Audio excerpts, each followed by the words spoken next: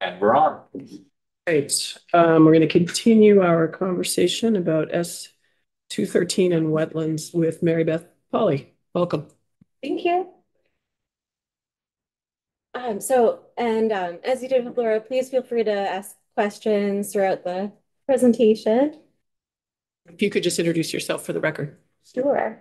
So my name is Mary Beth Foley. I'm a professional wetland scientist, certified through the Society of Wetland Scientists. And I'm a regional biologist for Ducks Unlimited, covering Vermont and Eastern New York. Um, I've been practicing wetland science in Vermont for the last 14 years since I graduated from Green Mountain College in Pulteney with a degree in natural resources management.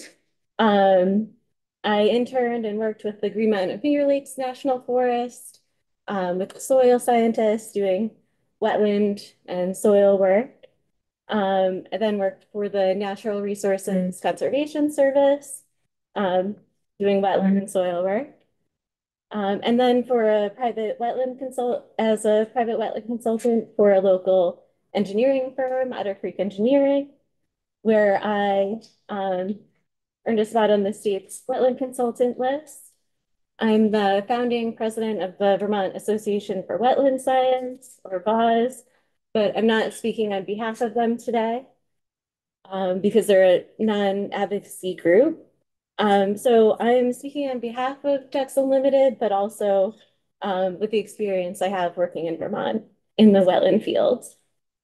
So Ducks Unlimited is a nonprofit organization, and our mission is to conserve, restore, and manage wetlands and associated habitats for North America's waterfowl. These habitats also benefit other wildlife and people. And Ducks Unlimited was started in the 1930s when the Dust Bowl was happening. And even back then, the wetland loss had affected much of the country with the spread of agriculture, and the waterfowl populations were decimated along with other wildlife. So I'm going to go over just what I think wetlands are important for. This is I live in Rutland, and this is right near my house. I recognize Yeah. Yeah. Um, Park. yeah. Yeah. So this is the Otter Creek, north of Route 4 Business. Those are all agricultural fields. And that's the bridge is over Meads Falls in Center Rutland, which was the first area settled in Rutland in the late 1700s. There were mills there. But you can see the devastation. Usually there's a waterfall under the bridge, but there's no waterfall. It just filled that entire area, and that's business Route 4. Um, so this is fresh in my mind this year, but I also lived through Tropical Storm Irene. I lived in Killington at the time and worked in Rutland. So Route 4 was washed out for a few weeks, and I walked across that. So flood resiliency is always been in my mind. And in 2011, that's one of the reasons that I went into wetland science, um, one of several reasons. Uh, Wildlife habitat is another important value for wetlands. Ducks Unlimited obviously is focused on waterfowl, um, but there are many other benefits. These are black ducks. A colleague of mine, the Rutland Audubon Society chapter, sent those to me. They were flying over Otter Creek, and um, black ducks in particular are threatened throughout the east. They depend on coastal habitats to winter and then fly over Vermont and breed in Canada. So it was very exciting to see that they were here over the winter. Obviously, climate change may be affecting um, but I'm happy that Otter Creek is providing habitat. Um, River corridor benefits. So many wetlands are along floodplains and river corridors. The picture on the left is Otter Creek. So when that floods, having an agricultural field without a riparian buffer, um, there's nothing to slow the water or hold it back when the floodwaters recede. So it just ends right back up in the river. Compared to the picture on the right is a section of the Battenkill, which has thick riparian vegetation and likely wetlands along with that. Um, that's the West Rutland Recreation Area to the left, which flooded this summer. Those are native sedges that form big tussocks. So even though it's not woody vegetation, still slows floodwaters and traps sediment, which improves the water quality. And then just an aerial photo of where Ladder Creek meets the Lake Champlain, and you can see some of those suspended sediments and then a plume where it goes into Ladder Creek. Um, my background is in primarily in water quality, so grant funded wetland restoration and working with the federal agencies with farmers and on forest land. And wetlands are a very important piece of um, improving water quality. So touched a little bit on the need for wetland restoration. So of course, the protection of existing wetlands is always preferred, um, but it's not always possible. You may have a utility line going through an area. Um, you may need to expand a highway, an exit, or someone may need to build a driveway through a wetland to access an upland area. So there will always be impacts. Um, so restoration is needed to offset those impacts, but also to replace the wetlands that were historically lost, along with the future needs related to climate change and the loss of biodiversity. So how do you restore wetland? Um, think like a beaver, that's a beaver dam there on the Green Mountain National Forest. They're doing a water quality study there, um, looking at the stream going into the wetland and out of the wetland in different water quality and temperature parameters. There's a beaver out there swimming around when I was there. So that's a good example of a non-human wetland restoration project. And then the top right is a tree planting project following wetland restoration. So typically a restoration project would involve earthwork to restore natural hydrology. So that may be typically we'll see ditches through farm fields is a classic example of draining a wetland. Tile drains, so installing um, pipes under the ground is also common historically. So when we look for a restoration site, we're looking for those signs that would indicate that the land was previously wetland, was drained. You may see some of the plants and hydrology coming back if the land isn't farmed anymore actively. So along with that, earthwork will establish microtopography, which could be adding woody material, um, doing some earthwork to mimic a natural wetland, especially in a floodplain where, or other swamps where trees will fall, and the roots will create a big hole, and the branches and logs create mounds over time.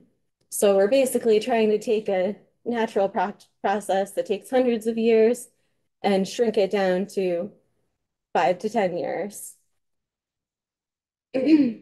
Most areas will require the removal of invasive plants, as the restoration sites are in areas that have been actively farmed.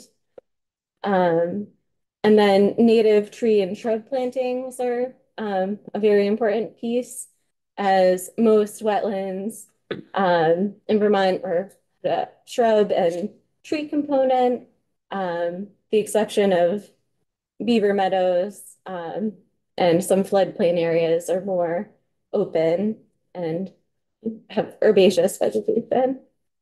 And then a very important piece is the protection of the land long term. So typically that's with an easement or um, conservation with the state of Vermont land program.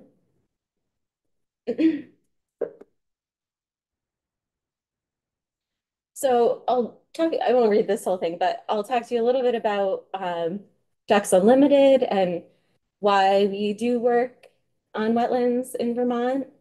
Um, so as I mentioned, Ducks Unlimited was formed in the 1930s in response to a lack of waterfowl across the country.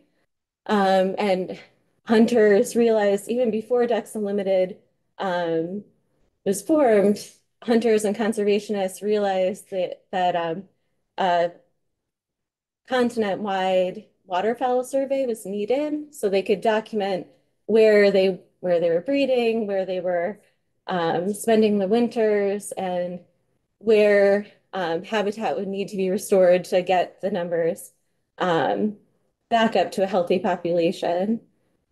So we started the first survey using aircraft and um, counting actual ducks, and have been doing that since the beginning. We started with creating wetland habitat in Canada, which is the major breeding grounds. And then over the last 40 years have also focused on the United States, in the Great Plains, along the coast, along the Mississippi River, and also in Mexico, where extensive mangrove swamps are important for wintering. And a colleague of mine, we're also doing coastal restoration, so restoration of salt marshes that are important for black ducks and other ducks. We're a nonprofit. We have a huge volunteer base across the country, including in Vermont. We have 6 local chapters in Vermont, um, primarily hunters, but we also have supporters who don't hunt or like to um, bird watch and just appreciate the other benefits of wetlands. And we also have a nationwide land trust, the Wetlands America Trust, that helps us conserve land and hold easements on land that we've restored. And it's important that we coordinate. We have Ducks Unlimited offices throughout the country, and we coordinate because ducks don't know boundaries, just like wildlife and other birds. And then I'll go ahead and get into the Ducks Unlimited in-lieu fee program. But it's important to help us further our mission because most of the work that we do is grant funded. Um, so it's just another stable funding source to help us accomplish our mission. So the Ducks Unlimited in-lieu fee program in Vermont is administered by the U.S. Army Corps of Engineers. But We have a question, Representative Stebbins. So I'm sorry, in the previous slide, you had a term acreage influenced. yeah, Did you say specifically what influence means? Is that like in lieu? so acreage conserved means that we purchased the land and conserved it, and often will donate it to the U.S. Fish and Wildlife Service or state wildlife refuges. We don't hold land long term, but we'll hold easements on the land. Um, And Acres Influenced is more like we have a whole agricultural department that works with NRCS and states. So that may include cover crops or land that wetland reserve easements that our staff um, reached out to the farmers and arranged them to be part of the program. So not land that we conserved, but that we influenced the creation of habitat or water quality benefits. Mhm. In addition to the Army Corps of Engineers, an interagency review team reviews and comments on all of our in lieu fee projects and includes representatives from the State of Vermont Wetland Program, Vermont Fish and Wildlife, the U.S. Fish and Wildlife Service, the EPA, and the NRCS. And this in lieu fee mitigation program is funded through the Army Corps and to some extent state permitting as they can use it for certain projects. And again, that's for impacts that cannot be avoided. So for example, a recent impact was an airport that needed to expand the runway for safety. So trees were cut in the wetland, which wouldn't be under Army Corps jurisdiction, but is under state jurisdiction. So a certain amount was of credits were paid into the in lieu program for that. Um, so increased usage of this program, we would be in favor of because it would allow us to get more restoration work on the ground.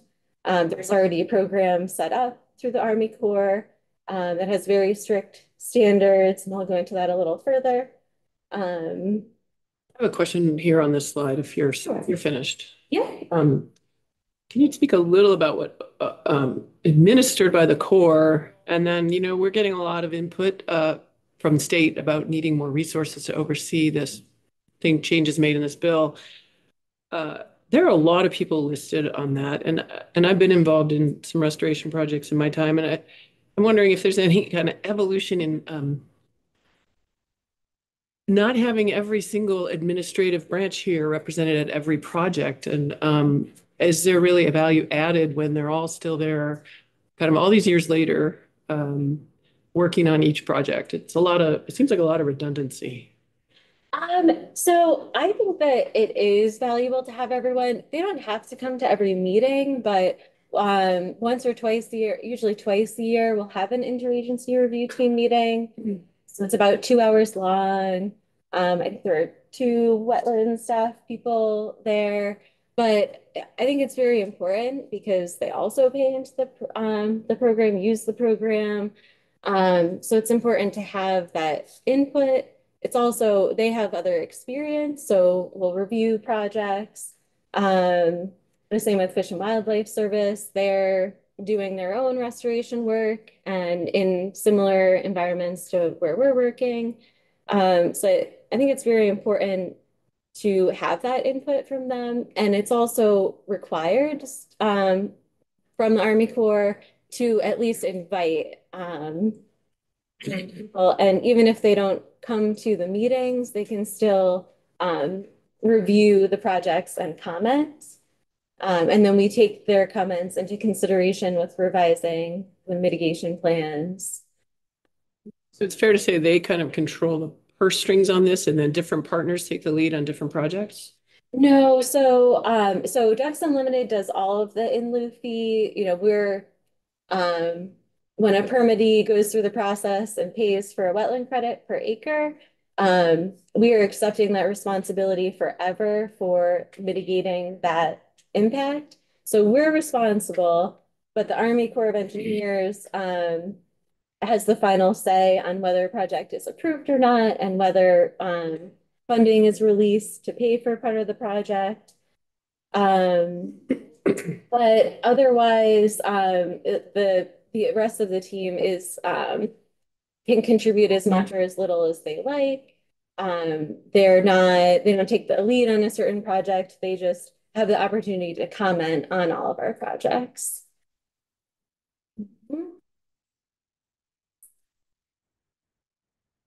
So as I mentioned, when permittees purchase credits, they're transferring the liability to us. So we submit a letter saying that we accept responsibility for the mitigation. And then the permittee needs to provide that letter to the Army Corps before they can begin the project. Um, so once so that funding goes into an account, which is split up by watersheds. We have 4 service areas in Vermont. So there's the whole Lake Champlain watershed that by far has the greatest majority of credits and impacts. There's also the Memphremagog watershed, um, and then the Connecticut River, and then the Battenkill, which goes to the Hudson. So um, work that happens or projects that happen in that watershed are funded through impacts in those watersheds.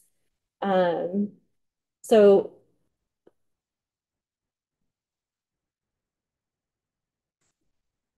so a complete in loopy site typically includes, well, it always includes permanent protection of the entire property. So typically there's a mix, at least half of the property we purchase is existing wetlands that are conserved, preserved the way they are. And then the restoration area is also permanently protected, but we have a restoration process leading up to that. The 3 Mile Bridge site in Middlebury, we transferred to Fish and Wildlife Service. And when they're interested in a property, we typically will donate the property to them following restoration. We've also worked with other land trusts where we haven't been close to a wildlife refuge or they weren't interested otherwise. Um, so restoration occurs on lands that are currently upland, but that were historically wetland. There's also rehabilitation of existing wetlands that have been disturbed by humans. So for example, a cornfield that was historically wetland that's wet. Um, uh, it's already it delineates as wetland, but we're improving the condition by improving the hydrology and planting trees and shrubs and native wetland vegetation versus corn or hay. And then restoration and rehabilitation both occur in areas that were previously drained or filled or affected by flooding. Um, and then there's a different ratio. So I'll give the 3 Mile Bridge as an example. It's kind of a photo behind the text. That site is, I think it's about 140 acres, but 20 wetland credits are likely to be generated from that site. So it's definitely not a 1-to-1 ratio. It's a lot more land is conserved and restored based on the Army Corps guidance. This shows the Vermont and New York in Luffy program. We work very closely together. There's an office in Syracuse. You have equipment like for no-till seeding and mowing, and so they assist with field work and tree plantings um, but I cover Vermont and Eastern New York, so basically the Hudson Valley from finding sites all the way to administering the construction project. And we hire a local contractor to do the excavation. Typically, we'll hire a nursery or other planting firm to do the initial tens of thousands of trees planting. And then all the way through to 10 years of monitoring showing that the site meets the standards for a wetland, and then it moves to the long-term management, which is less intensive. So this is our 3 Mile Bridge site in Middlebury, Vermont. I'm see, I've been following this area for the last few years. It was constructed in 2018. And I completed the 5-year monitoring report this past winter.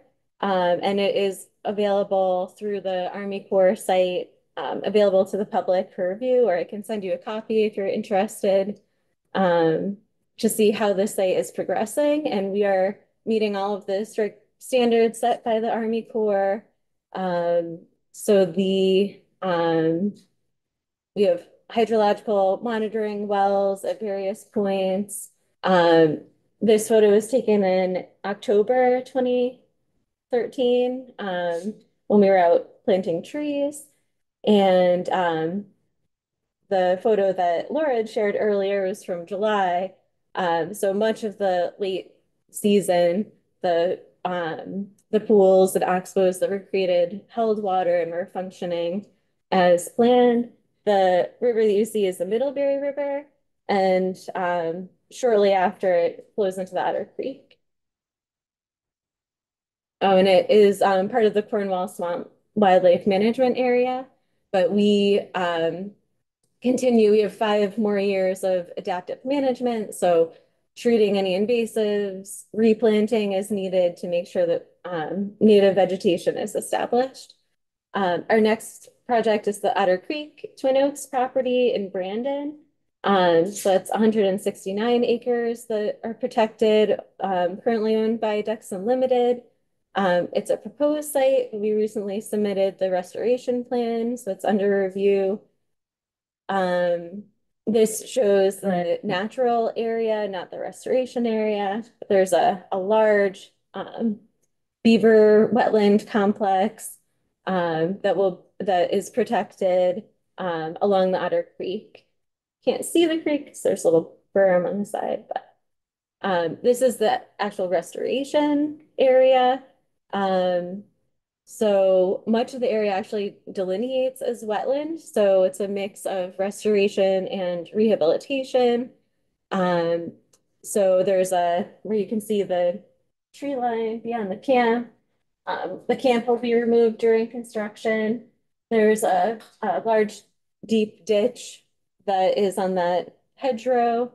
So it'll be filled at certain points. To increase hydrology in that area. And then we'll create the microtopography and plant trees and shrubs according to the plan. There may be revisions based on comments we received back, but that's the current plan. That's just showing a flooded part of the area that's flooded. So then the Willoughby Lake Road in Luffy site is in Barton near Willoughby Lake. And that we've protected 243 acres. And then the mitigation plan is approved and construction is anticipated in 2025 or 26. So in the Memphremagog watershed. And this is our most recent acquisition on the Battenkill in Sunderland, Vermont, just south of Manchester, where we've purchased 128 acres.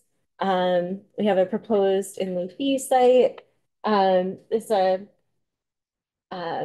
hayfield that was for sale, slated for solar development. But we purchased the property. And there's a tile drain that's about 500 feet long that goes through the middle of the field. So part of the restoration project here will be interrupting that tile drain to restore the natural hydrology to the area. And then creating microtopography. We're maybe working with other environmental organizations to do some stream work as well. So woody habitat additions, and there are many active beavers on the site, so that will help keep the site progressing moving forward. And then trees and shrubs, we planted here. So we haven't developed the mitigation plan for this yet, but will be this summer and winter. And that's all that I have for presentation. This is the 3 Mile Bridge site again, showing the plantings that we've done. And just wanted to thank you so much for inviting me and for taking up this bill. Ducks Unlimited, we agree with the wetland protection piece and with the emphasis on restoration and increased ratio. And we hope that the state will consider using the in lieu fee program that is with the Army Corps, as that will help us to do more projects like this throughout Vermont. Thank you so much. Thanks for your testimony. Representative Smith. Thank you. Question for you. I know DU does an awful lot for the wetlands around all parts of Vermont. And the Northeast Kingdom has always had a big, strong DU banquet, but they've kind of fallen away from that for the last couple of years. I've heard they're bringing one back. Do you know whether they are or not? I don't know, but I recently went to the Southeastern Vermont banquet near Brattleboro, and that was revived since COVID. I think a lot of chapters they couldn't do big events, starting in 2020, obviously, and so they've had some trouble. I know that volunteerism is the problem. Right. And luckily there is a revitalization. So I haven't heard about that specifically, but there are people that are getting engaged and stepping up and volunteering for the state chair position and they raise a lot of money and it's a lot of fun too.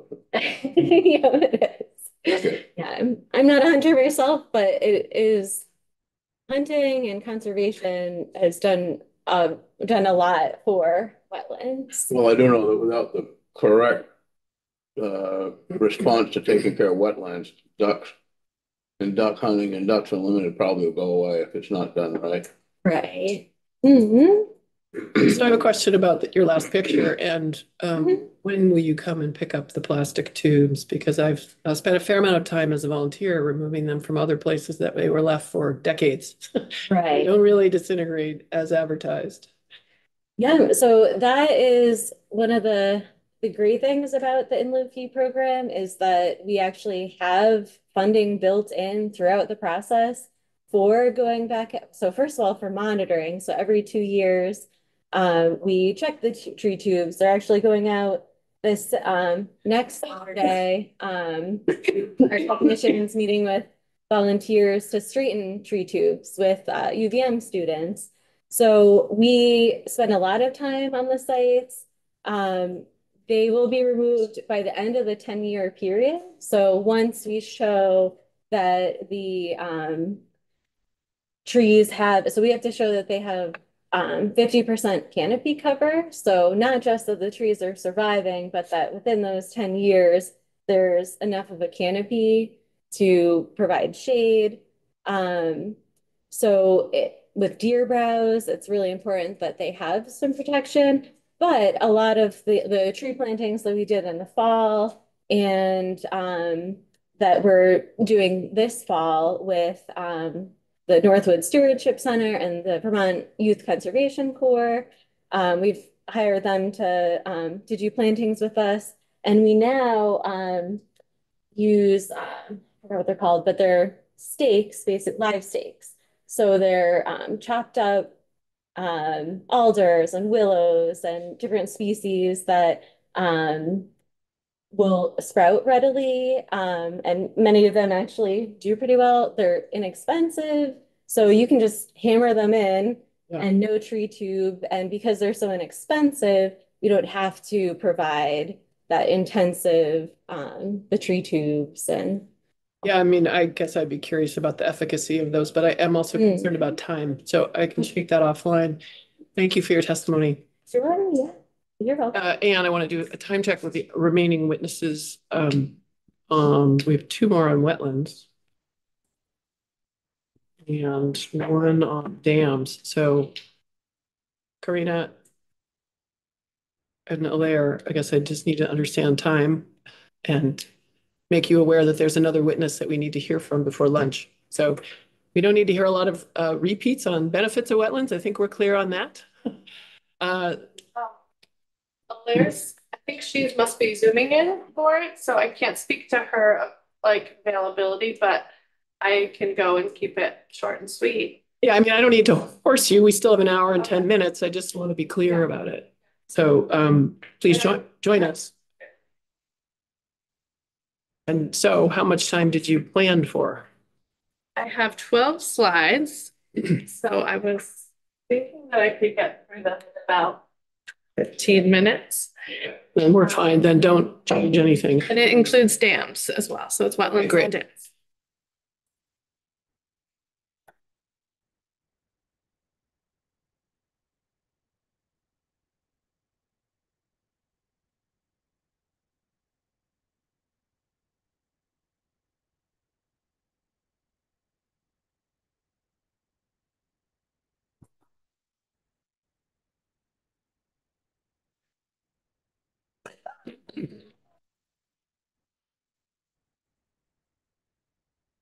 Right. Good morning. For the record, I'm Karina Daly, restoration ecologist with Vermont Natural Resources Council. Thank you for inviting me here to speak today about wetlands and dams relative to S213, the Flood Safety Act. My background, a little bit about me. I work for VNRC currently as a restoration ecologist, managing the derelict dam removal program for VNRC and working on water policy in the state. Prior to that, I was a professional consulting scientist, both in the Intermountain West and back in Vermont for the past 10 years, working for a consulting firm called Trudell Consulting Firm in Williston, Vermont. The flooding Vermont experience this past year made it clear that we need to take action to build resilience for our communities and environment, and that climate change will continue to intensify extreme weather events. Our natural infrastructure is our best defense for community resilience, and it is a far less expensive approach to mitigate flooding, ensure clean water, and protect biodiversity. I'm going to keep drumming it home with every testimony, but intact freshwater systems build climate resilience. So we need to expand our thinking beyond the health of our lakes and our ponds and be thinking at the watershed scale. And S213 really does that because it includes a wetlands component, it includes a river corridor component, and it addresses our dams and how to deal with our failing dams. So using our wetlands to filter water, you've learned about that today. Giving our rivers the space they need to move. A big piece of this is a fundamental component to watershed science, and this graphic illustrates that. But rivers, wetlands, freshwater systems have 4 dimensions. And when they don't have those 4 dimensions, they are not functioning as a full system. So rivers need to move up and down. Wetlands connect to rivers and they transport water, sediments, nutrients. So there's that longitudinal connection of a system. And when you put a dam in the middle of that system, you fracture that system and block the ability for that system to function longitudinally. When you build along our river corridors or in our wetlands, you block the lateral connectivity. So the ability of that water to go into that depression and hold and attenuate flooding. When you build in a seep that's just bothering you and you don't want it there and you're wondering why it's there, that's a vertical connection, that's groundwater. That's like cold water that we need to connect to our wetland, to our river system. So that's that vertical connection. We need our groundwater, we need our spring seeps, and we need them to connect to the wetlands, to the river system.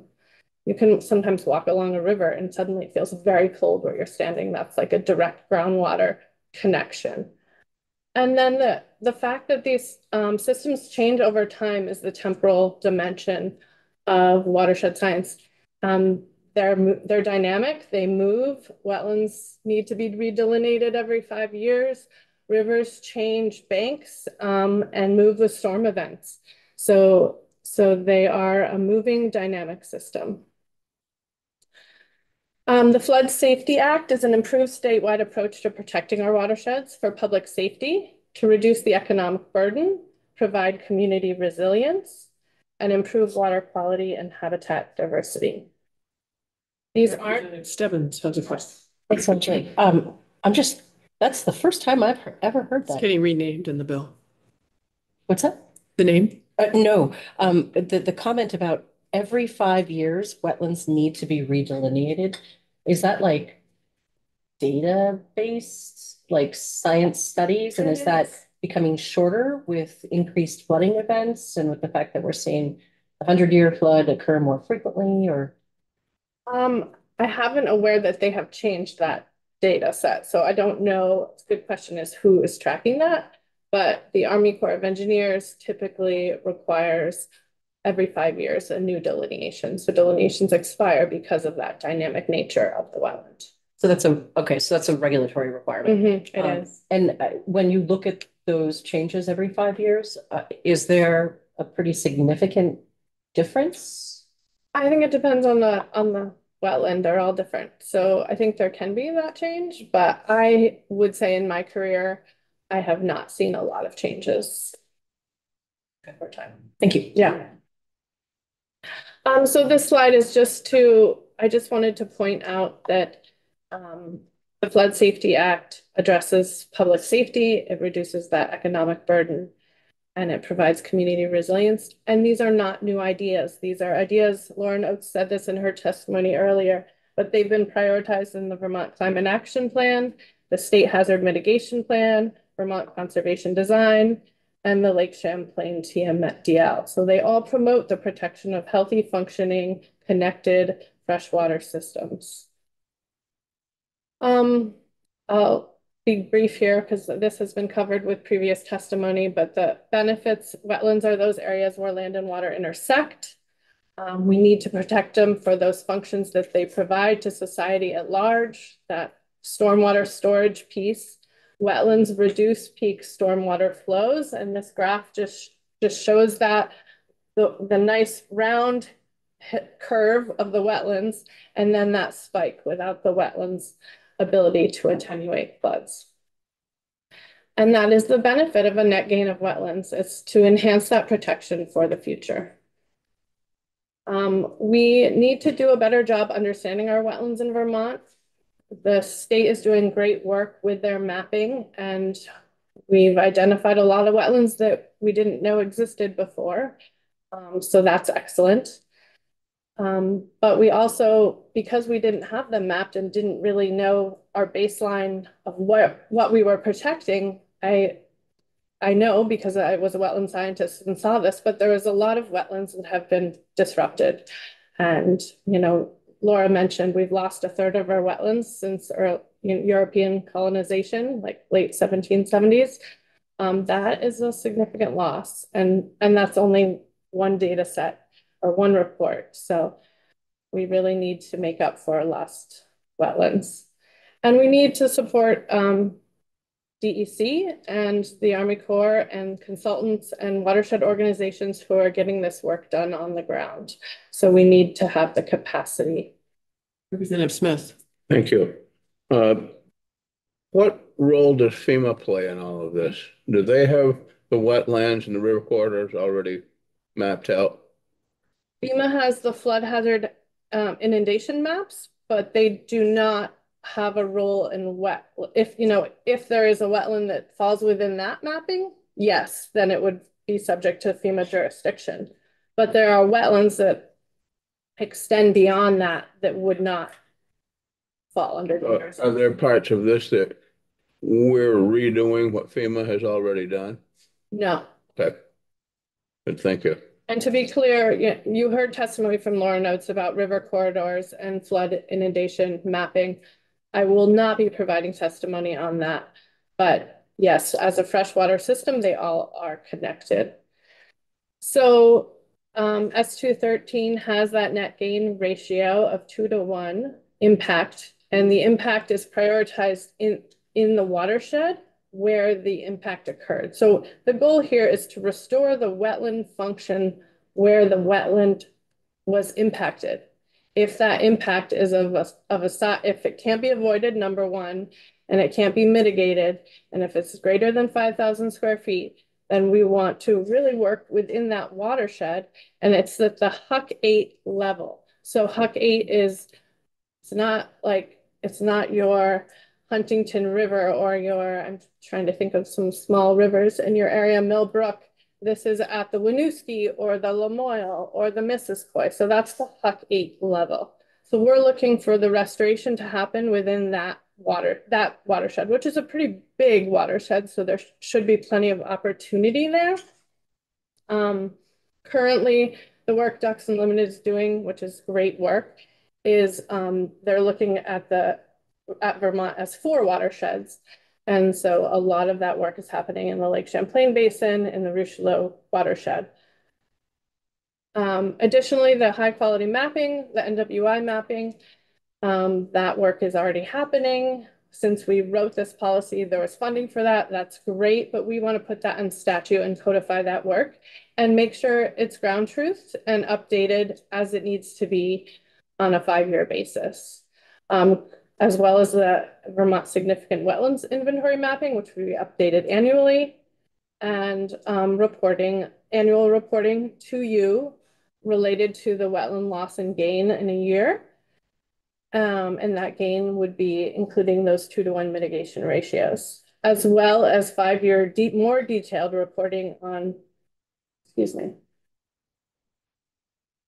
the results of the NWI mapping, permits issued, what those were for, and sort of a trend in what's happening statewide related to wetlands.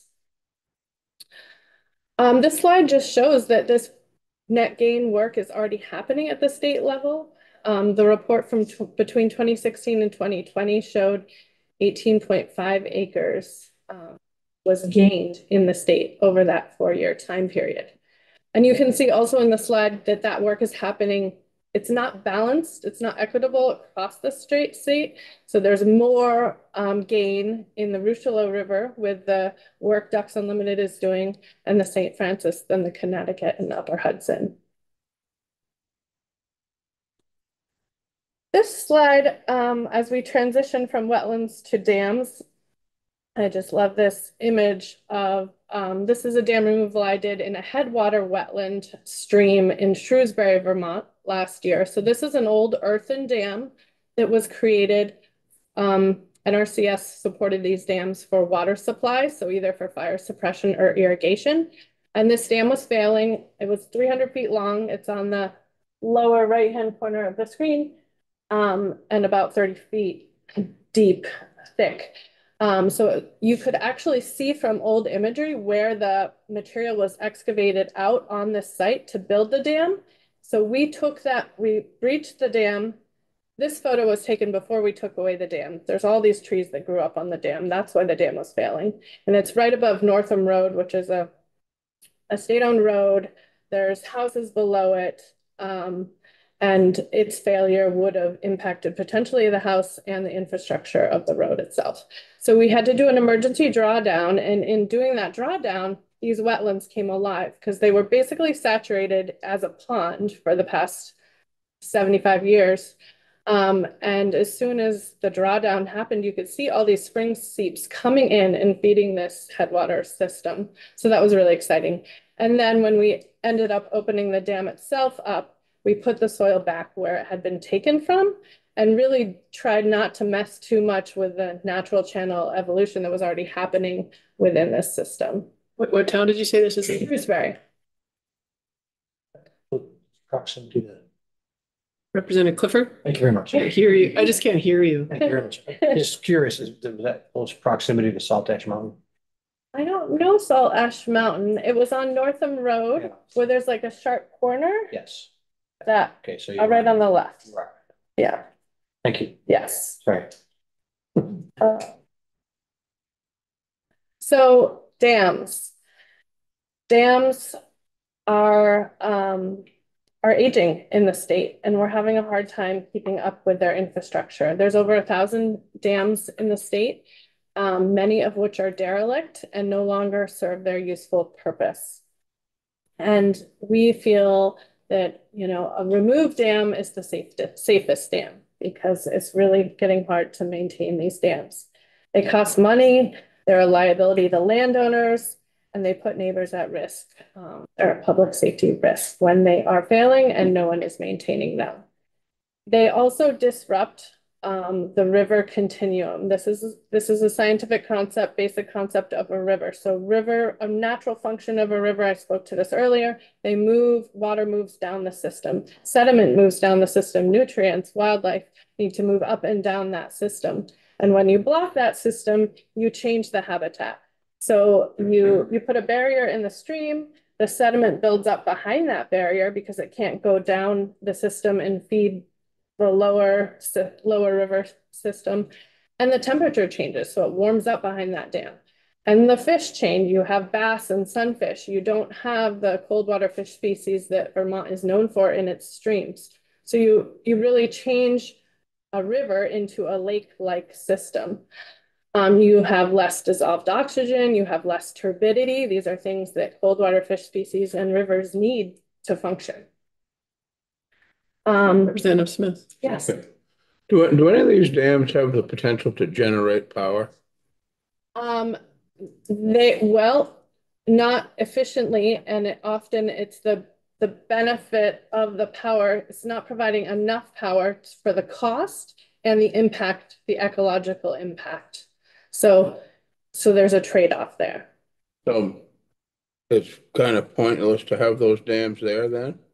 Exactly. I know the state and this committee has been trying That's why to generate non-fossilized power, and water power is the way to do it. If these dams are useful to create power, we would think we would utilize them. Well, and they did provide that purpose at one point in time. They were old mill dams. When we needed that power, our energy has evolved, and that power is no longer an efficient way, nor ecologically, environmentally sound way to provide power. That's why they were abandoned. So these dams have been abandoned. They haven't maintained. You would have to rebuild them, and no one is willing to put that investment in. And it's the ecological risk of what it does to the river system. Okay. So I think, to be clear, Karina's talking about a subset of dams, right? So we do have hydroelectric dams still. Okay. And these are ones that have been abandoned. These are what we're calling the derelict dams. Okay. Thank you. Thank you. Yeah. Yeah. This is okay. You see it. This is a project. This is a derelict dam in Northfield on the Dog River, right behind Dollar General. And this dam used to be about 50 feet higher. They actually blasted it in the 70s to lower the flood elevation for the town before a storm of event. We just received funding last week from FEMA. It's been in the works. The application was submitted 4 years ago through the Hazard Mitigation Grant Program for this project. Removing this dam, based on our preliminary engineering studies, will lower the flood elevation for 10 homes within the 100-year floodplain. So that's a substantial flood reduction measure of this dam removal, which is the cost opinion for this project is $1 million, versus buying out 2 homes can cost $2 million, is what I heard in testimony earlier. So we're lowering the flood elevation by 2 feet for 10 homes with this dam based on preliminary engineering. So that's significant and a real benefit. What is this in? Northfield. This is Cross Brothers Dam. And related to that, I just wanted to speak a little bit to the difference between flood control dams and and other dams, because I think there was a little bit miscommunication during the flood events that we had in 2023 related to that. There are only 8 flood control dams in the state and 3 in this area: Waterbury Reservoir, Berlin, and I'm missing one. Wrightsville, thank you. That's the most important one in this area. But those dams are managed for flood control. They were built for flood control to protect the towns that we built close to the river, and they are dredged regularly to remove that sediment that builds up behind them to create storage for flooding, so that capacity. The rest of the dams in the state are not managed for flood control, and they are not designed to serve that purpose. So there's a big difference in understand. So 2% of our dams are for flood control. Not all dams serve that purpose. In fact, many of the dams and all of the derelict dams are no longer managed. They've been abandoned, and that sediment builds up so high behind them that it raises the water level when a storm comes through and exacerbates flooding. So I think that's a really important point that I just wanted to share. So the policy in S213 related to dam safety includes an unsafe dam petition. So making it easier for the dam safety program to address those failing dams and make sure they are maintained or on a plan for removal with a dam order. It improves the inspection of dams. It provides a dam safety revolving loan fund to provide funding for dam removal and dam repair, both in emergency and non-emergency situations based on the hazard rating. And it transfers jurisdiction of dams from the PUC to dam safety, the DEC. So right now we have this split jurisdiction of dams in Vermont. These are dams. So the federal regulatory FERC commission manages all hydropower dams in the state. Other than in Vermont, we have some dams that were before FERC. So these dams are the ones that the PUC is managing and for power, which makes sense, but they don't have the engineers to perform the inspections, and they don't have the experience that dam safety does to manage these dams in an efficient way. So it is ineffective to have the split jurisdiction of dams. So one of the things we're hearing about is the timeline for when that transition should happen. Can you speak to that? I know it's getting different recommendations. I'm going to defer for further testimony on that. I think that it should happen sooner rather than later. Personally, I know that there's a concern about timing, and just with the flooding, there's a lot right now happening at dam safety. They have a lot to respond to. They had to do a lot of inspections, but I'm hoping that we can provide them with the capacity and funds to take that on. We'll talk about it later. Yeah. Yeah. Representative Smith. Thank you. I heard you mention dredging around the dams. Do you feel that dredging is good in some cases for flood control? I think if you have a flood control dam that was built for that purpose and you're dredging behind it, that is providing that function for that dam. What do you feel about dredging upstream from dams? I think it just puts the pressure downstream. So it's just pushing the problem to the next neighbor. Okay. Thank you. Mm-hmm. And lastly, there's a study committee on dam emergency operations that's part of the dam safety policy. And I think with that, I'll stop. Hopefully I wasn't too long. Any other questions?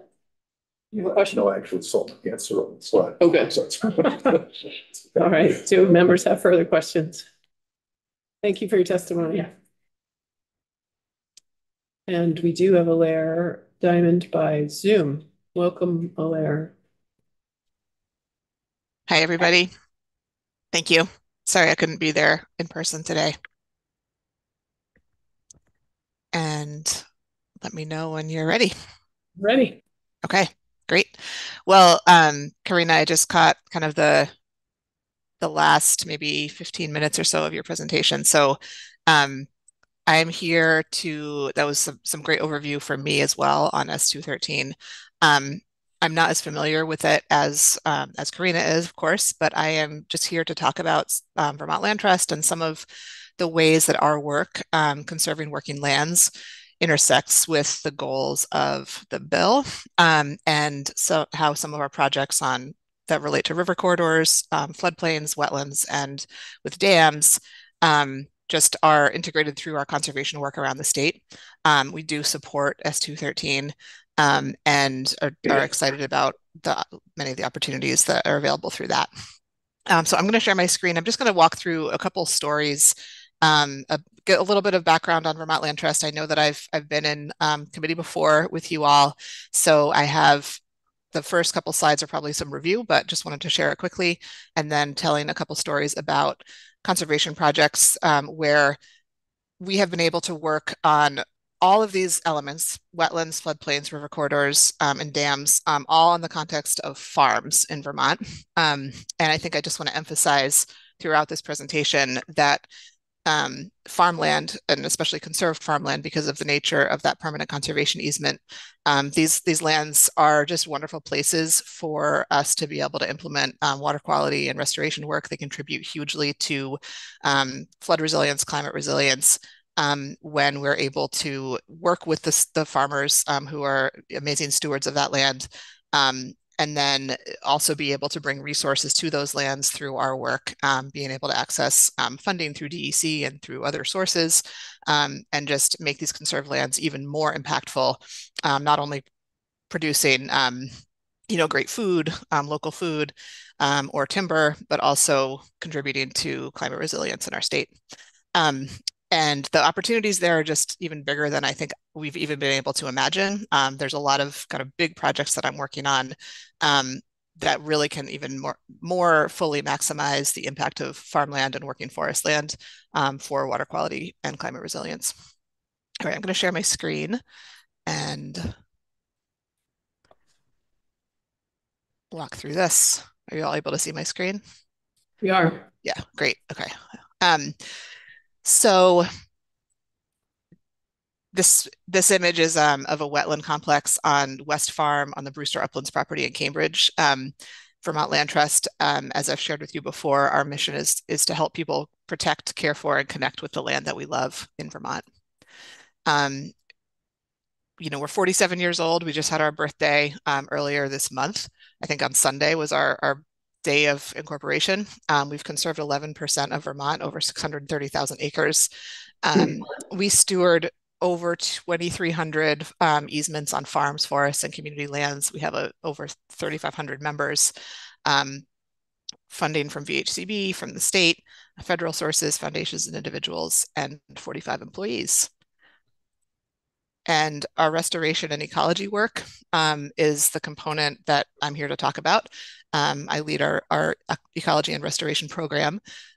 So since our inception, we have protected almost 63,000 acres of wetlands and uncommon natural communities, conserved land along 3,400 miles of rivers, streams, lakes, and ponds. And we've restored wetlands and streams. We've removed dams, improved stream crossings, and planted tens of thousands of trees. And we do this all in coordination with our partners. We have just an amazing network of partners here in the state that we can work on these projects with.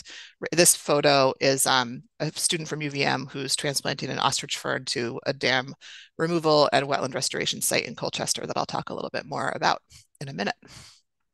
So UVM is one of our partners. We work with conservation districts, watershed groups around the state, other VNRC, and the Nature Conservancy, private consultants, and just really grateful to have the network of practitioners and researchers here to be able to do even better work. I shared a little bit about this project when I testified on VHCC Day back in February, but I just wanted to bring up just 2 slides about it again. This is the Josh Boysono farm in St. Albans, and when Karina, I just heard you say that 18 acres of wetland had been added to the state in between 2016 and 2020, which is really exciting to hear those kind of statistics. One of the ways that we can add wetland is through conserving farmland and then retiring marginal wet, previously converted agricultural land, restoring it back to a wetland condition. And this farm on Hathaway Point in St. Albans, you can see in the right-hand photo, the lake on both sides of that narrow peninsula in St. Albans. The farm makes up the bulk of the peninsula, except for the two narrow bands of summer homes, mostly summer homes on either side, the lakefront property.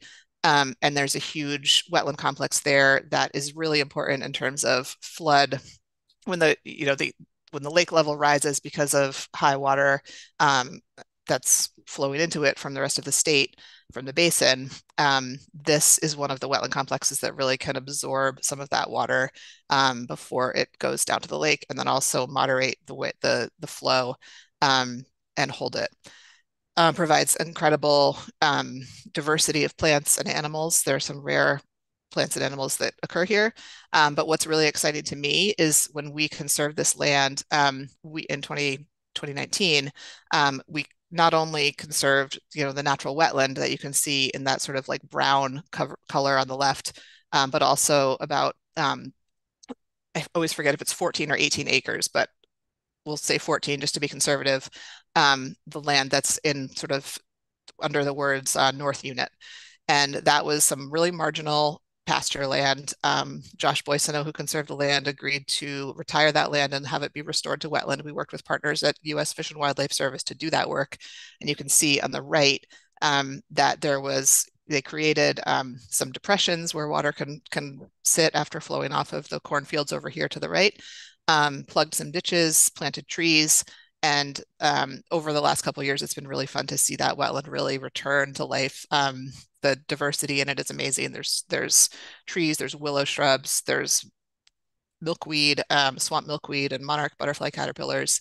And it's just really fun to see that. So this particular project, the goal was kind of to go from, this is a photo on the left of the natural part of the natural wetland, and on the right is some of the restoration work to create some of those ditches and wetland features adjacent to that area. So over time, we hope that this kind of dry field will become something more like this beautiful maple ash swamp that you see on the left.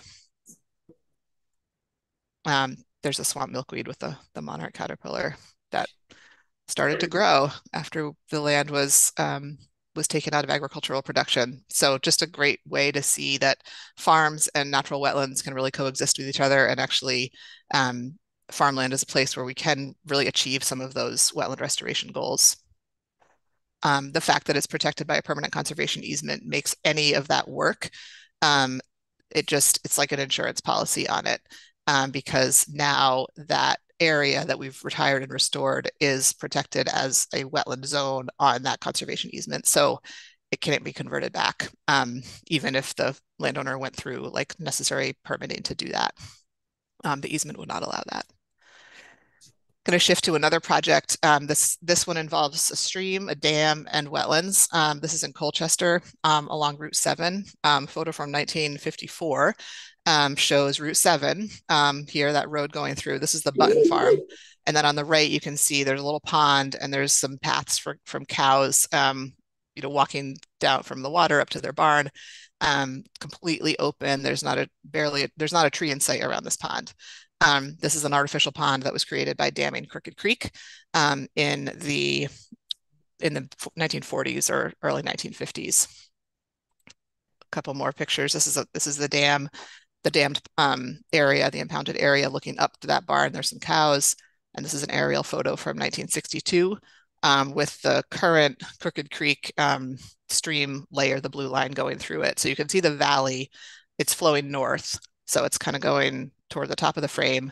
The valley is just an open pasture. This was like a marginal pasture because it was steep and wet, but cows were able to be there. My understanding is they were there at night.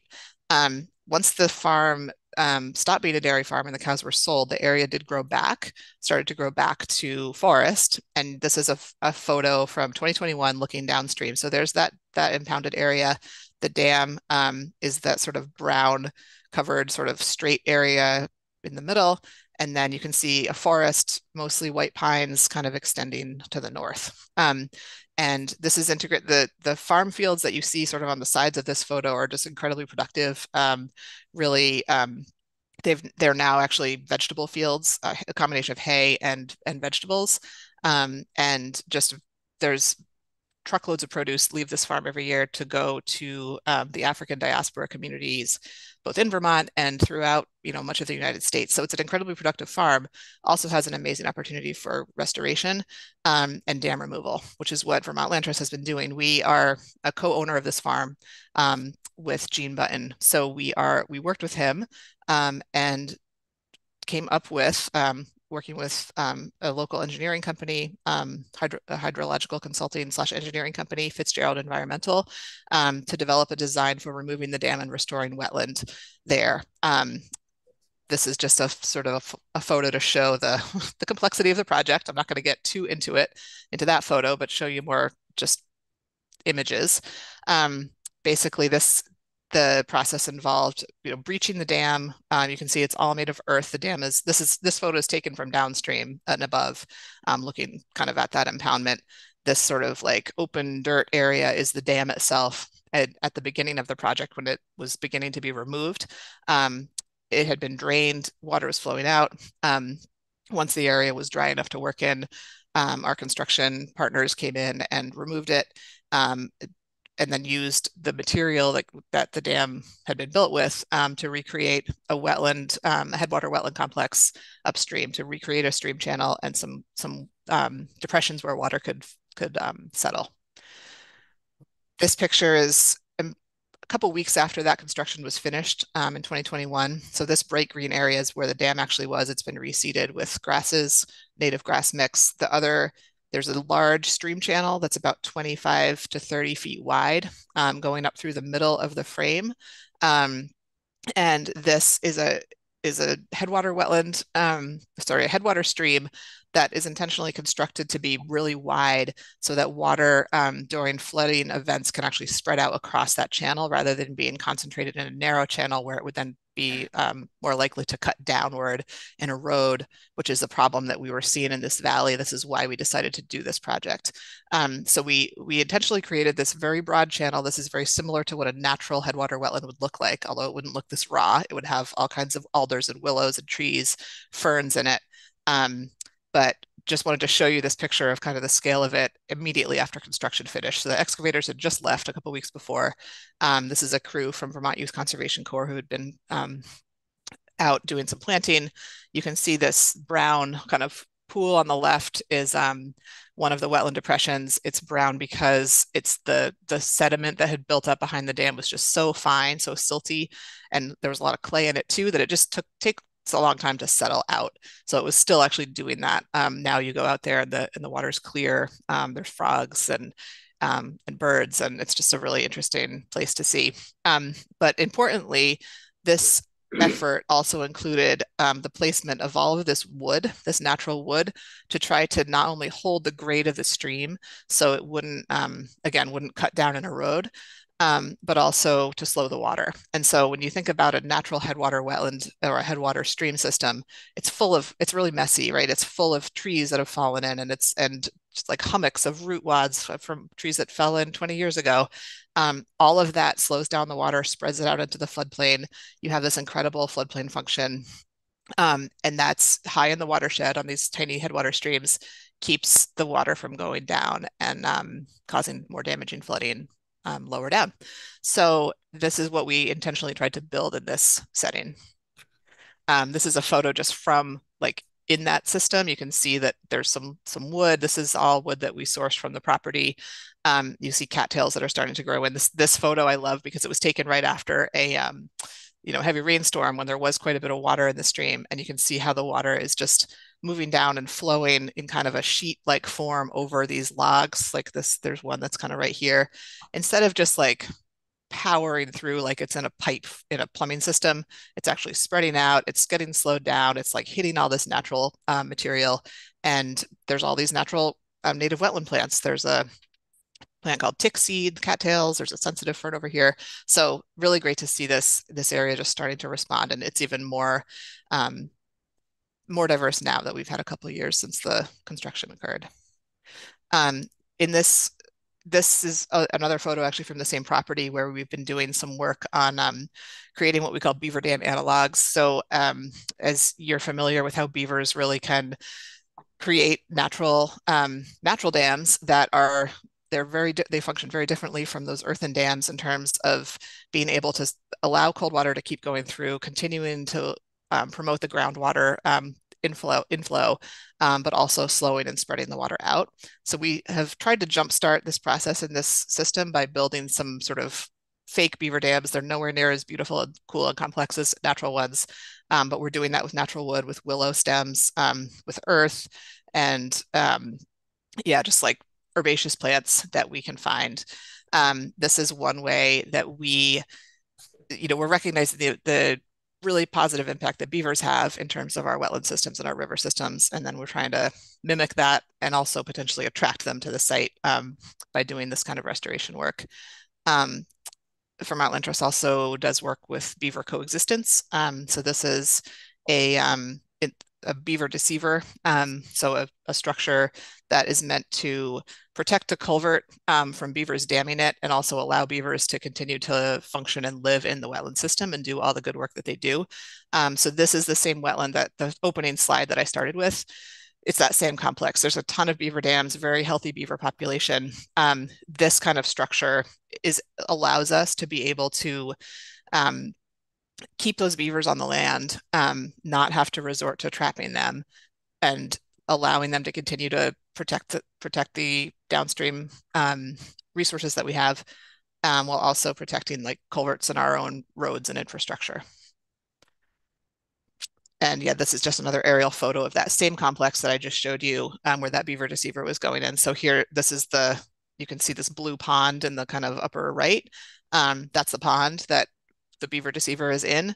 And then if you go upstream from it, kind of follow my cursor backward, you can see a beautiful beaver dam right here. And there's a bunch more of them on the same property. This is West Farm at Brewster Uplands in Cambridge. And so the farm field over here on the left is a part of a hay field.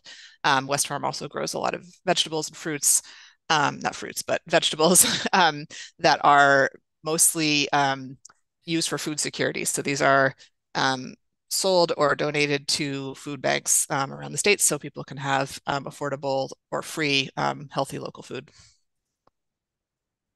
I want to share another project with you. It actually happens to also be in Cambridge and Underhill.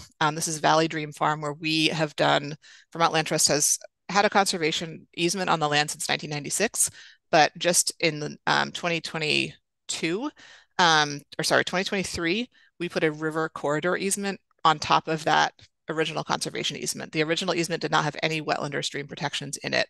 So we worked with DEC, with Department of Environmental Conservation, to put together this river corridor easement.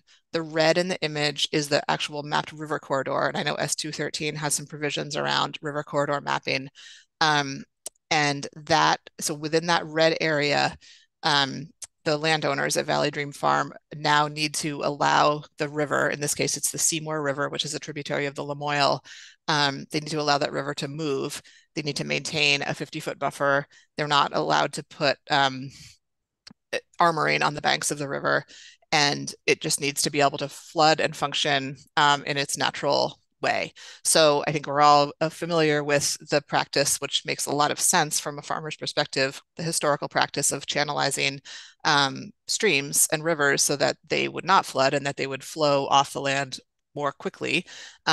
We know now through the last couple of years and just seeing it in person that that's not a very, it makes floods worse. It might protect one piece of land, but it actually makes the downstream impacts a lot worse. It makes the water flow faster with a lot more power. So doing these river corridor easements is one way that we can relax the impact of those floods by allowing the river to just be able to flow out into the fields more naturally. What's really exciting about this project is that along with that river corridor and the 50-foot wooded buffer that is part of it, there's all of these white areas that you see. These are all wetlands. They're floodplain wetlands and headwater wetlands that are also on the property. They're all connected to each other and to the river. And that river corridor easement also includes protections for those. So again, we've retired, I think, 7.5 acres of wetland on this farm through this easement. Again, land that was not productive for the farm. It was wet all the time. It couldn't be worked. And the landowners were able to get some compensation for retiring that land. And then we are now able to get in and do some restoration if we need to. Some of these wetlands are natural, they're in beautiful shape. Others are, again, they were retired from agriculture, and so they'll take some time. They might need some planting or some other work. This is a really new project for us. We're going to have 2.5 acres of land in this wetlands and riparian buffer planted this spring. Claire, I need to do a time check because we have Sure. another that we need to get to before lunch. Okay. So I need to we need to wind down a little. Okay, I'm almost done, so that works for me too. This is just a photo of one of those wetland areas. You can see a bunch of willows in the background. This area has been retired now. This is the landowner, Joe Tisbert. You might know him as the president of the Vermont Farm Bureau. Really supportive and interested in retiring wetlands. This is a natural alder swamp that is part of that project. A picture of the Seymour River in its more natural state in the upper parts of the property. And then lower down on the property, this is just this winter. There actually was a lot of change in the river. You can see the farm fields beyond and some trees that got knocked in. And so we're working with Joe and DEC to think about how to approach this in terms of them being able to maintain the buffer, because we're seeing that some of the trees that were actually these mature trees that were in the buffer have actually been lost into the river, but they're producing all this natural structure, which is creating some interesting river dynamics. And I think that's it. Yep. So if you have any questions for me, I'm happy to take them now, or you're welcome to reach out to me later. Hey, thanks for your testimony. Do members have questions? I'm not seeing any. Thanks for joining us and taking the time to testify. Thanks. All right, Scott Johnstone.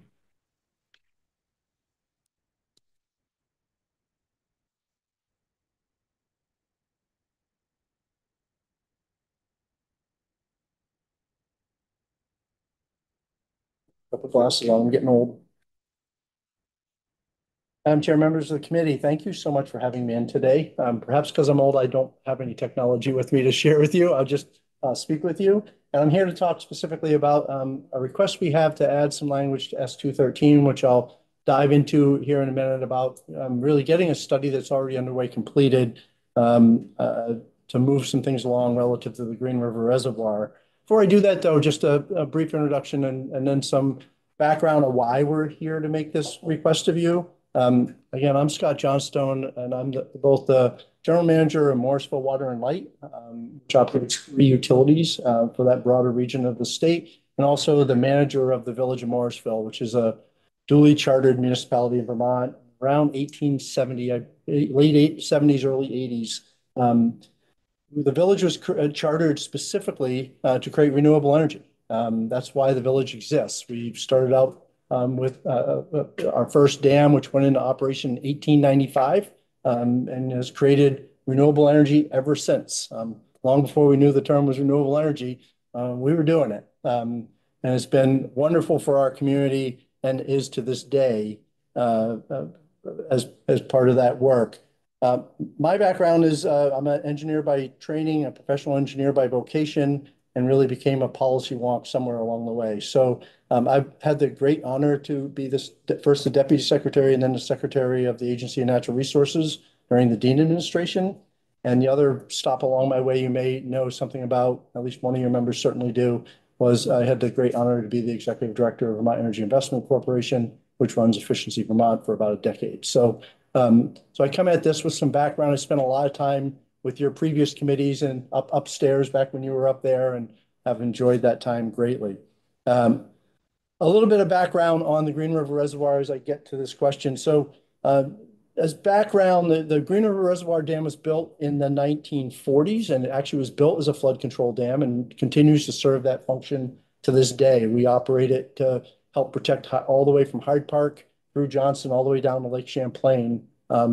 And we did so last summer as well. In the 1980s, a hydroelectric station was added It was intended to be a day-to-day dam.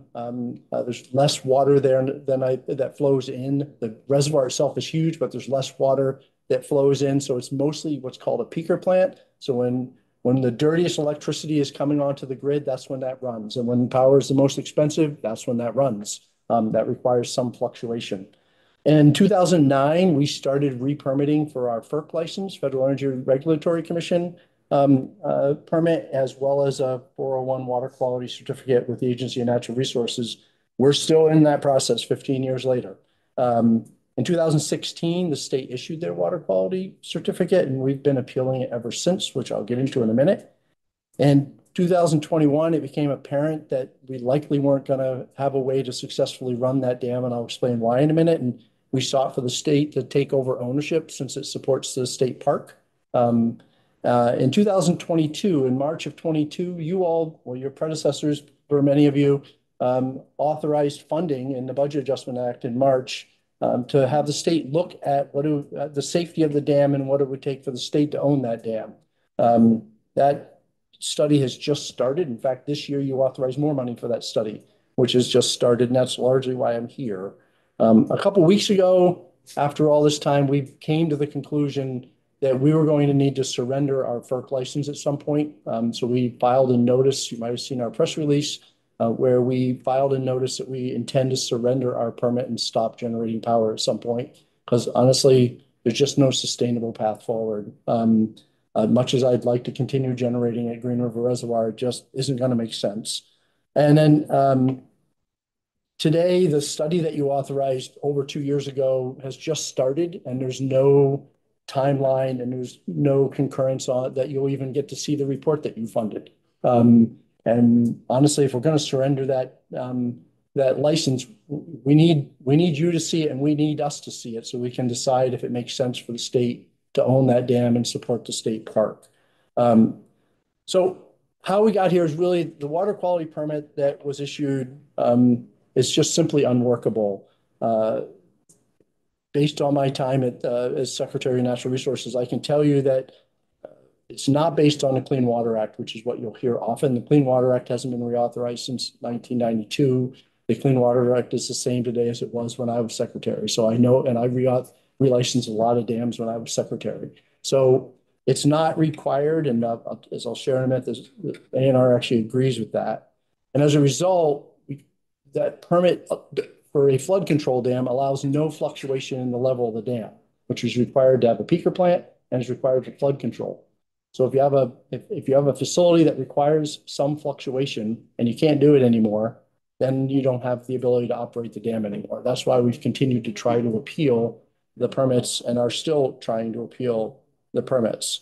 That makes the economics horrible, and it actually requires Morrisville Water and Light to emit more greenhouse gases because when the day comes, we can't operate it as a peaker plant. And since we're still on appeal, we're still on the old permit. We'll be buying the last power used in New England off the grid, which is what you have to do, which is when coal and oil get turned on. So this water quality permit actually requires more greenhouse gas emissions, which seems contrary to the interest of our region. It requires about $15 million worth of upgrades to the facilities to generate about half of the power. So it shouldn't be shocking to hear when I say it's uneconomic. That's basically the genesis of that statement. As we think about that, I've noticed since we put our press release out that there's been a lot of social media talk that 15 million is for deferred maintenance. We're required to have a FERC mandated dam safety study every 3 years. We've passed every dam safety study. We're doing one while the state is finally getting started with their study. We're doing our next FERC study this summer at the same exact time, and it can't be combined for some reason that we can't understand. So there is no deferred maintenance on that facility. The 15 million is new cost because of the permit. Can I just, two things. One, will you be able to provide written testimony? Yeah. And the other is if you could, 15 million in upgrades to generate half the power, if you were not limited to half the power, would the dollars work? I'll hit that in a minute, but marginally, yes. If we combine this with our other two dams, we could have made it a go of it. I'm going to explain what we tried to negotiate here in a minute, but But yes, it could have worked. But we haven't got there. So yeah, so at the end of this, if we're going to surrender the license, we end up with a facility that has two purposes left. One is for flood control that I already talked about, which really, just as with Wrightsville and Waterbury, the state manages for that purpose. And the second is to support the Green River State Park. It doesn't make sense at that point for 4,000 customers in Morrisville to support a facility that appeals to all of Vermont, all of New England, and beyond, as an incredible wildlife experience. We all want it to stay. We're not here saying it should come down. We actually don't think it should. It's important for both of those reasons. It's unfair to suggest once we can't generate power that 4,000 customers have to pay the cost to take care of it at that point, in our opinion. I've only been the general manager there for about 1.5 years. And when I got there with my background, I thought surely, since I knew we didn't violate the Clean Water Act, there must be a way to come up with a settlement. So I spent the last 1.5 years trying to do just that. And this is where I'll get to your answer. The premise that I went to ANR with to begin with was that we all agreed up front that whatever we came up with is not going to violate any federal or state law, rule, or regulation. That for me, that's table stakes because of my background. I wouldn't be part of it if it didn't. We went through that process, and at the end of that process, ANR leadership agreed that what we proposed met that test. Then they did an odd thing, and they said, but we're not going to sign on to it unless you can get all the environmental groups to sign on to it as well. And we're not going to use our convening power to help make that happen, which didn't shock me, having run nonprofits before, to know if you ask a nonprofit how much mission they want to accomplish, they'll say as much as I can accomplish. And that's what they should say. So this is not fault on their side. Not surprisingly, knowing that ANR wouldn't convene, and the environmental groups wouldn't even come to a room and meet, which I didn't expect them to, honestly. They refused to even have a conversation. So all of this leads us to a place where even though there was a way forward, in our opinion, based on the economics I did of what we proposed for a settlement, there's a way to continue to do all of the above. But there's no prospect and no hope going forward that you can beneficially generate anything there. Honestly, the draft water quality permit wouldn't even allow us to have done what we did last summer, which is draw down the reservoir in anticipation of the floods. We got it about 3 feet lower than normal, and we held back all of that water from the peak that hit Johnson and everybody else. That should continue, whoever is running that dam. Our permit wouldn't allow it. The state could certainly do what they needed to do, like they did at Wrightsville and like they did at Waterbury. So just another reason why it should happen. So at the end, for me, this is a sad story that has played out because it didn't have to be, but we finally are at a place. It's interesting to me that the term of art FERC uses when you want to stop generating is that you surrender your license, because that's honestly how it feels. It feels like we're surrendering. But I got to tell you, we're a small utility. We have very few staff, and other than me, almost no professional staff. We've got to get ready to meet what you just passed for RES, and our integrated resource plan says we're going to do it by the time before you actually just passed. And I've got to find a different way to deal with peak power other than taking dirty power off the electric grid, which for me means I've got to put a 5-megawatt battery on our system. And I can't be fighting a rear guard on something that's 15 years old and trying to do what you're asking me to do, including get ready for about a $20 million investment to be ready for strategic electrification, which we subscribe to and endorse as well, and have put in our integrated resource plan already that's sitting in front of the Public Utility Commission. So we are full bore on meeting all the directions that you've set as policy, but we have to surrender on Green River Reservoir. And that means really the state needs to own it. So the ask is really simple. You authorized this study 2 years ago. You just authorized more money for it, and it has just gotten started. In order to finish surrendering, we need the results of that study, and we need them to be made public so that we can move this thing along and surrender our license and get on with business. Honestly, for us, emotionally, having been in this business for 130 years, we'd like to tear the Band-Aid off as quick as we can and have the state own that thing. Because it's painful for our community to consider not to give up a hydroelectric plant that ought to keep running. So we're simply asking that you add a sentence or two in this bill. We can provide language if it'd be helpful that requires the Agency of Natural Resources to finish that study and submit it to you by the end of this calendar year. I believe that's about what their timeline, which hasn't been published with their contractor, says when they'll be done. We don't have that confirmed, but that's the intimation we've had. And it's funded with public funds. It ought to come to you. It ought to come to us, and it ought to get done in a timely way. Then we can move on with our FERC filing, the rest of our FERC filings to surrender the license and hopefully move this into state ownership. I'm happy to answer any questions you might have. Thanks. I am obviously curious about you're saying there's some ambiguity about whether or not it would be publicly available. Guess why wouldn't it be the report? I don't know, but when others have asked, I know the Senate took this up, and in a bill that they passed it, they agreed to give it to Morrisville Water and Light, but not the legislature, the agency. So that's the way that got written. Members have questions? Representative Pat. Not a question. I have some things I need to say because I've actually been involved in this long before Scott Johnson was as a legislator. This was first brought to my attention when I was first elected in 2017. I started meeting with a succession of secretaries of ANR. It was Deb Markowitz at that time and commissioners in the department, one of whom happens to now be the manager of the utility I used to run.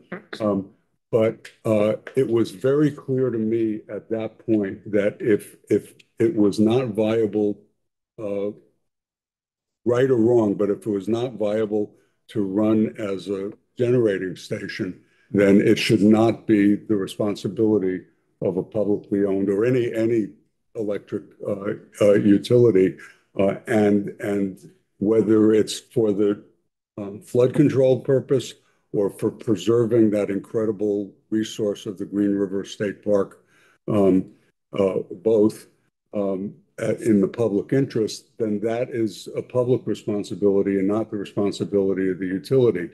In our other, with our other hat on in this committee around energy issues, we've sometimes mentioned the phrase that the Public Utility Commission uses in reviewing a utility's rates, which is that all of its costs must be used and useful. That's a fundamental phrase in utility rate making. If right or wrong, if they can't generate electricity, then the cost that would be incurred by them in maintaining the dam would not be used and useful, and the PUC should not allow that in their rates. So that's what's confronted here. So I'm just going to finish by saying it's been incredibly frustrating that the Agency of Natural Resources, and I've spoken with other secretaries since Deb Markowitz, including Secretary Moore. It's been incredibly frustrating to have taken this long, and it's not over yet in terms of what they should have been doing to resolve this. Representative Stebbins. Thanks, Madam Chair.